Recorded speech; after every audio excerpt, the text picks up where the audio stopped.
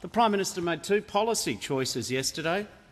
He reintroduced knights and dames to the Australian Honours List, and his government voted in the House yesterday to cut $211 payments from the children of orphans. Prime Minister, don't these choices reflect the government's cruel and twisted priorities?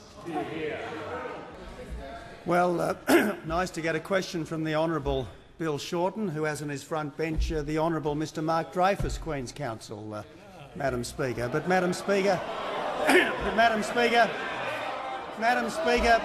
this is.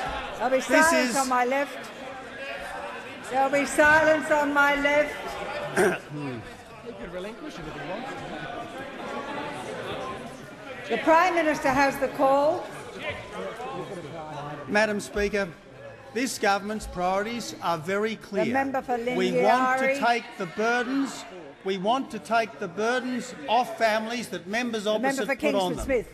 Why does the government have a plan to bring back knighthoods and dames, but no plan for Australian jobs?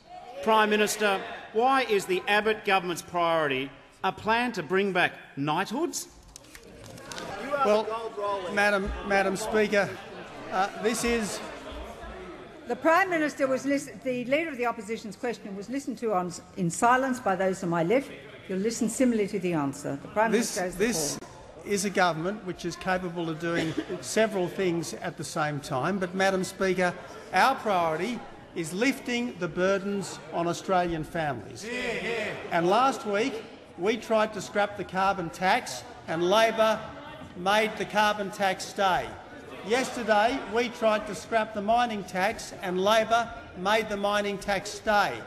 We are trying to clean up the building and construction industry. Labor is trying to stop that. We are trying to get rid of union rorts, rackets and rip-offs and corruption of the sort that the former member for Dobell was engaged in. Labor is still protecting that kind of wrongdoing. Now, Madam Speaker, these are our priorities. I am proud of them, Madam Speaker.